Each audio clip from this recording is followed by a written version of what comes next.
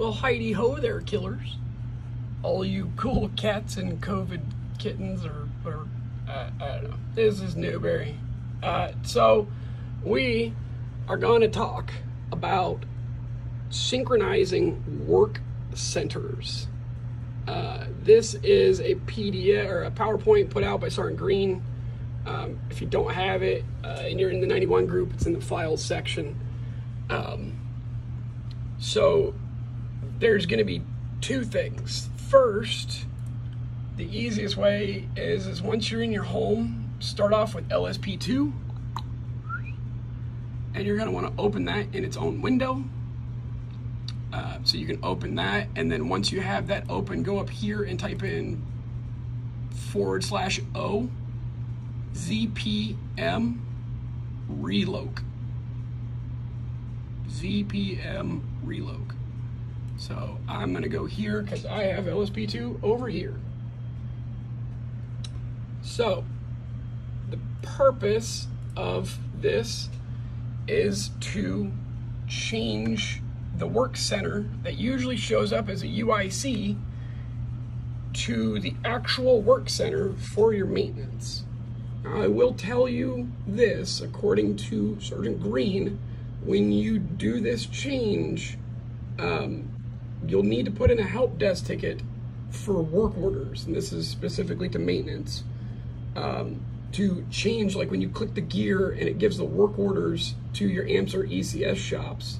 Apparently that goes away when you do this. So this is the easiest way to mass change all of them. So in LSP2, which you can see right here, LSP2, you're going to click the little manila folder, and then you're going to type in your UIC, or a 4-digit, Whiskey Sierra Sierra Whiskey, and then hit OK, and it'll pop up, and then you click the top line. Here, I only got Tango 1 left to do, so I'll just show you this.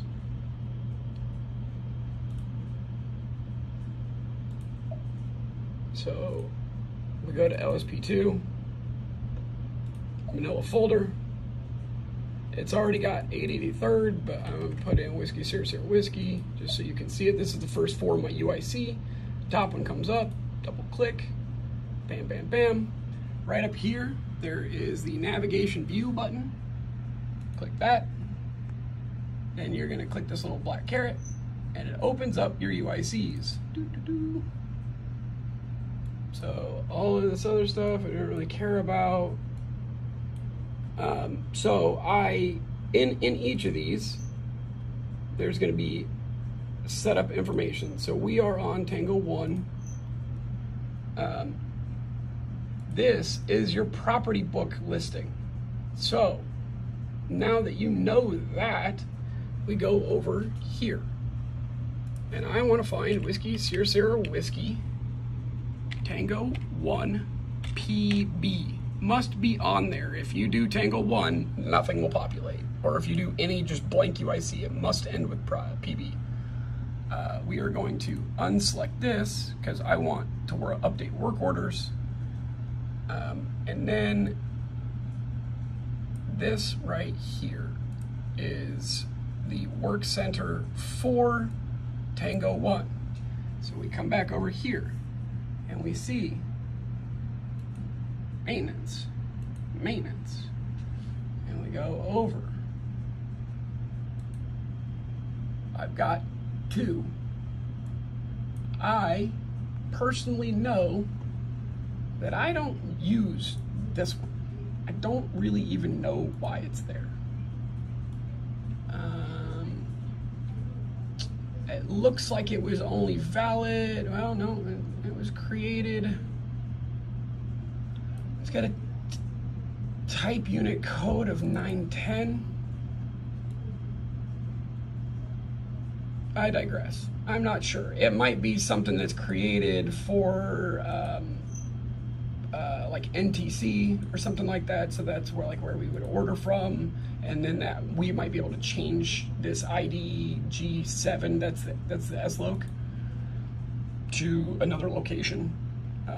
Specifically for purchasing or whatever, so it would send it to NTC, the SSA there. So this is the work center. Here's your work center column. this is the one you want. It starts with your UIC and then it ends with the SLOC. So this is going to be 0 Yankee 65. So Sierra 0 Yankee 65, Whiskey Sierra 0 Yankee. Oh, just kidding. Check that out. Whiskey Tango 0. Because all my other ones were alphas. So now that this is selected and this is selected, this is what it's going to change the work centers to this. So usually all the work centers are Whiskey Sierra Sierra Whiskey Tango 1 or your whatever your UIC is. And we're changing them to the work center for the actual piece of equipment. I'm not 100%. I was talking to Green about this, and apparently somebody up at the USR level, USARC, Reserve Command, HQDA, this was their choice. And I think that it has to do with the way that they are filtering selections, and it possibly also has something to do with correct man hours reporting. It also deals with G8 and your DODAX for funding and pay. So if these aren't aligned correctly, there's a potential for it to cause you grief. So at the company level is where all of this should be mandatory, and then at the battalion, after it's done at the companies, then it should go up the hierarchy. That's the biggest problem with a lot of the data polls that are saying that they have to come from like the SLOC versus the UIC. They can't pull by UIC because the SLOCs are not, the equipment and stuff is not properly aligned at the lower levels, so at the higher levels it doesn't function properly. So it's a bit frustrating. So once we get all this and this, then we go in and we execute. This is the only one checked, uncheck that. So now we've got this crazy list of stuff. ZPMRELOC is a little dangerous, just so you're tracking. If you got a piece of laterally transferred equipment to you and it had a work order on it,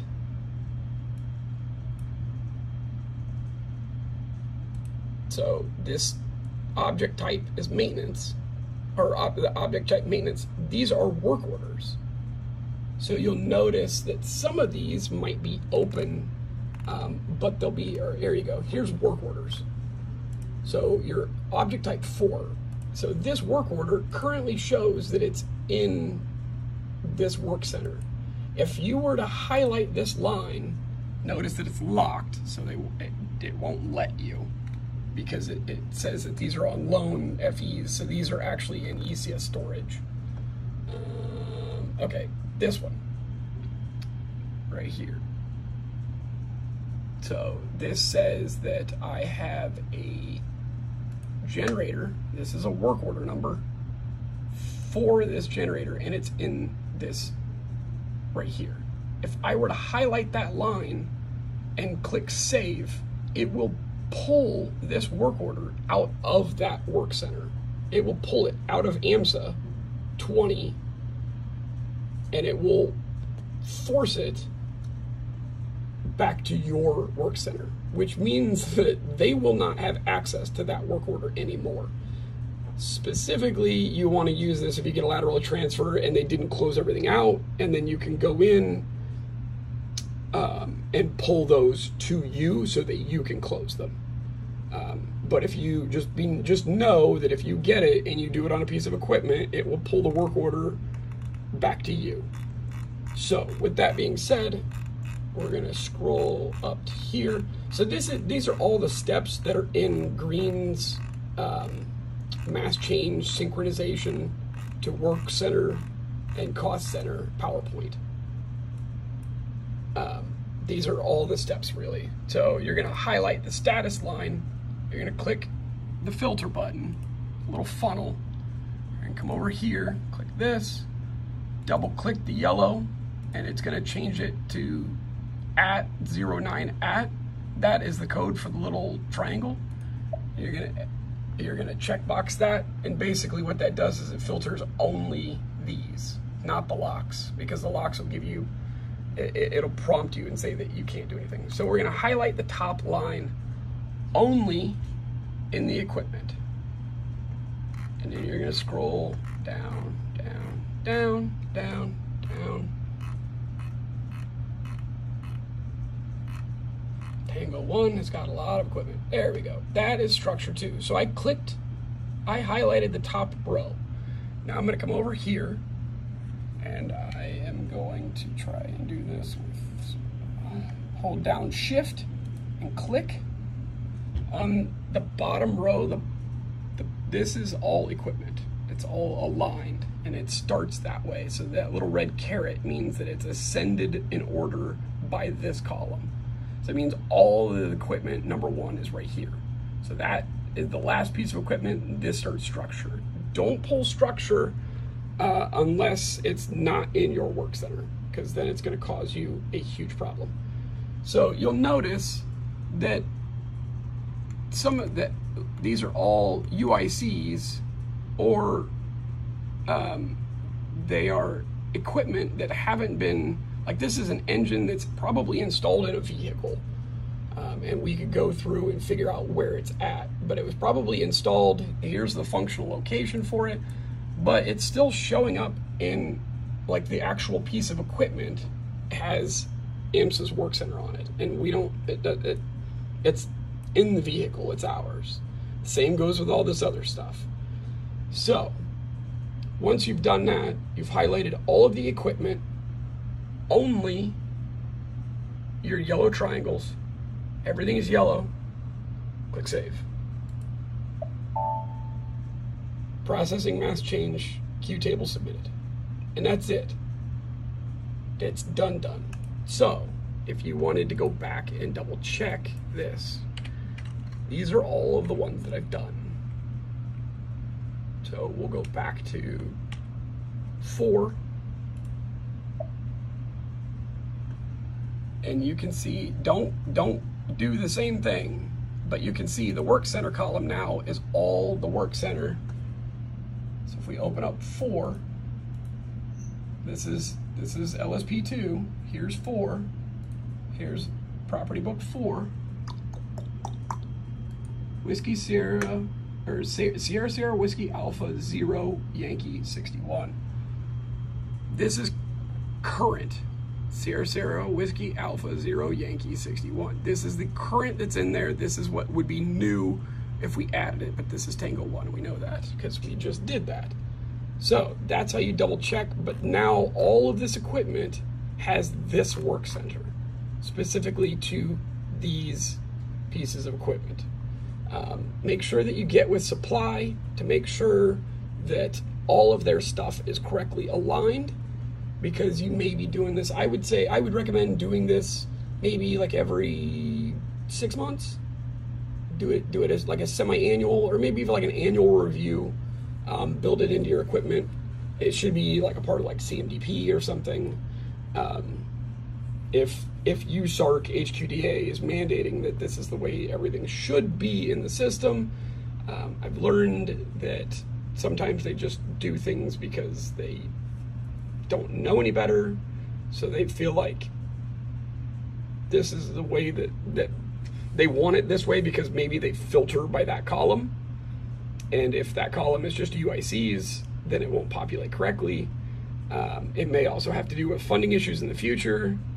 So this is coming out directly from the 377 TSC right now with USARC's guidance. So if there's any questions, any issues, any concerns, the locks usually mean that it's controlled or owned by somebody else, and it should already be good. You know, if it's not, then that's a conversation to have with that shop, I would say. So like, here's some locks right here, and this, see, it is correct for them. These are all in ECS, and this is their work center that they deal with. but like you'll notice like structure changes. Structure goes back to the UIC. I don't know what the purpose of that is 100%. But yeah, so once you have done this, I believe that I would suggest doing a help desk ticket specifically for work orders. So if I just go over here, and I'm just gonna find something real quick. So right there, work center. So now it tells you what UIC these are in. So like this one is Alpha 2, and this one is Tango 1.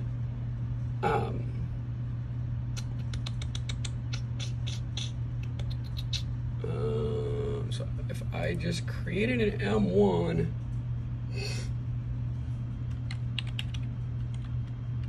we put in test, priority is going to be low just because I have to mandate those go in there. And then I want to forward this. See, it says no maintenance relationship found for selection. So if I went and I jump into the work order, okay, you click this, it's going to give you the same prompt. So that means that you have to manually input that 6 kilo number. That's one of my work orders. So like 6 kilo Echo 10 Sierra 73 or whatever. Though you're gonna have to manually input those in here. And then once you do that, so if I was like 6 kilo, what did I just say? 6 kilo Echo 10 Sierra 73. And I hit enter, it'll change to mine. Now that I've done that,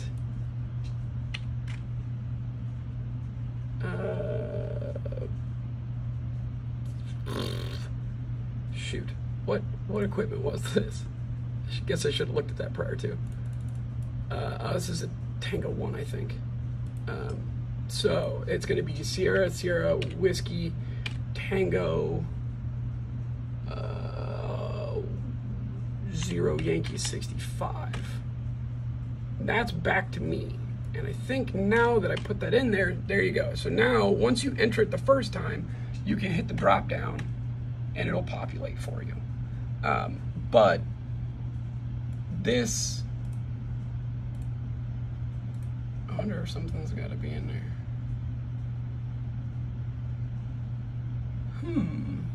I have to look at other work orders to see this. Anyways, I'm just farting around now. So if you guys have already got what you need, you're done. Appreciate it. Hopefully you like it. Hit the like button. If you have questions, let me know. Comments. So, but anyways, you would put in a help desk ticket to correct this. You can take a screenshot of this specifically to upload, and you could say, hey, this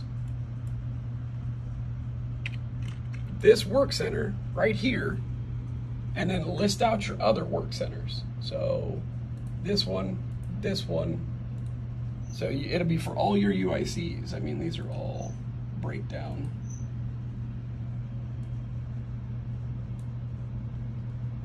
So I don't use Alpha 5. So all of these maintenance work centers, you'll put those in the help desk ticket and say, hey, all of these have an association to, and then you put in your AMSA or ECSS work center.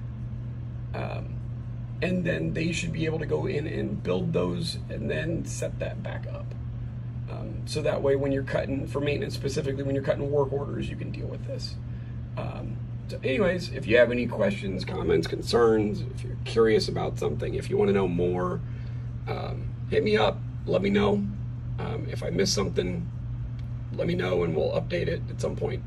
So, all right, noob out. Peace, killers. Have a good day. Love you guys.